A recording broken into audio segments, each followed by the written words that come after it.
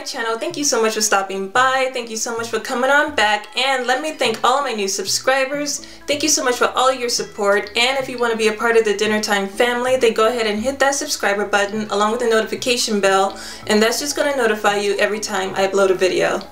So today I'm going to make something that I've been wanting to make for a long time, and that's homemade French bread. If you want to see how I make it, then just keep watching.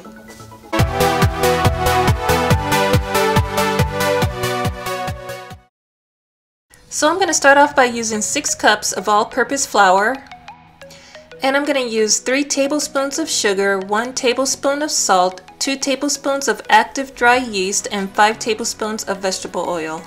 And I'm going to use a half a cup of warm water for the yeast, and I'm going to add 2 cups of hot water. And I'm going to scramble 1 egg to coat it at the end.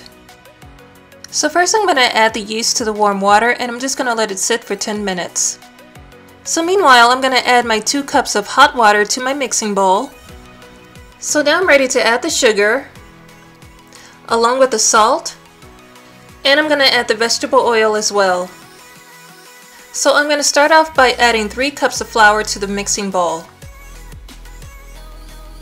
And when that's done, I've already attached my paddle to my stand-up mixer, and I'm going to begin mixing everything together on a slow speed.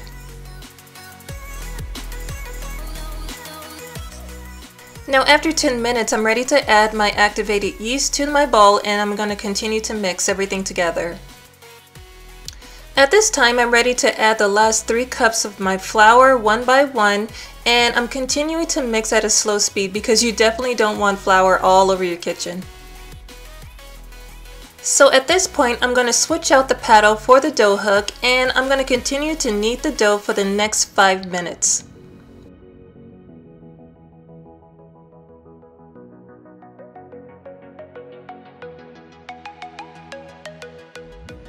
Okay, so after 5 minutes, I'm ready to clean the dough off the hook, and I'm going to remove the bowl from the mixer. And now I've already floured up a flat surface, and now I'm going to apply my dough on the surface. So now I'm ready to take my clean hands, of course, and I'm going to begin kneading the dough for about a minute or so.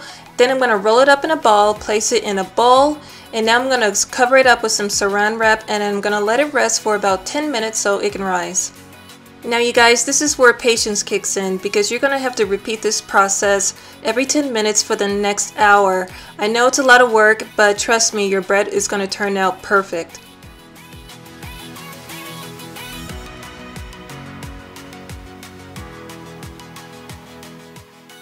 So after an hour, I'm ready to take a knife, cut my dough in half, and make 2 loaves of bread. And now I'm going to take my rolling pin, and I'm just going to roll my dough out to a flat surface.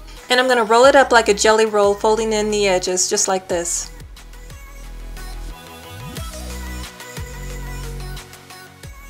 I'm going to place it on a greased cookie sheet seam side down, and I'm going to grab a knife and I'm going to cut it 3 to 4 times on top. I'm going to coat it and brush it with an egg wash, and this is what's going to make your bread nice and golden brown. Now before I put it in the oven, I'm just going to set it in a warm place for 30 minutes.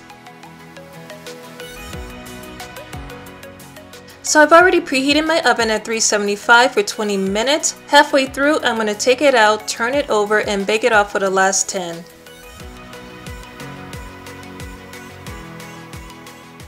So what can I say, you guys? This is going to be as good as any bread you find in the grocery store. You can make sandwiches out of it, garlic bread, whatever you want. It is amazing. So if you enjoyed this video, please give me a big thumbs up. I really appreciate it. Sharing is caring, and leave a comment in the comment section down below and let me know what you think. Yeah.